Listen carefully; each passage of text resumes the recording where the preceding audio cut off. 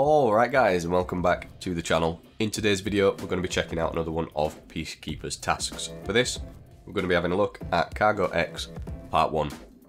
We're going to have to head to Shoreline, and we need to find the cargo record in the computer room. We do require a key for this. Now there's two options. You can have the East Wing 306 or the East Wing 308. 306 will lead you direct to the room that we need. And there's also a spawn for this on customs, so I'm going to show you where you can locate this as well.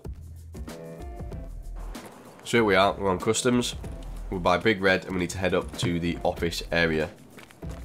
Now by the time that you've got this quest, you should already have the key for the office area, so that shouldn't be a problem.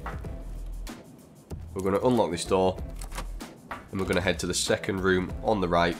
We're going to breach this. And just above where we find the document for a previous quest, the key can spawn on the desk, just there.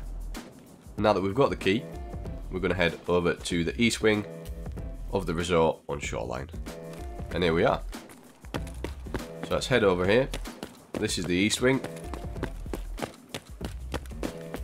Once we go inside, we're going to head up to the third floor.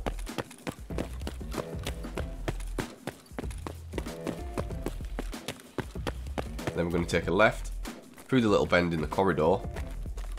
And then here we are. So this is 306. 308 is just that one there. So if you've got the 308 key, you can head in through there. And then you've just got to jump over the balcony. But here we go. So once we're inside, we've got this desk and all these computers on the right hand side. And the middle chair there is where you'll find the document that we need. So we just need to pick that up, survive the raid. And there we are. Hopefully you guys have found this task guide useful. If you have, please consider leaving a like and subscribing to the channel, because that'll help me out a massive amount. I also go live most weekends over on Twitch, so links will be in the description below. And until next time, ciao for now.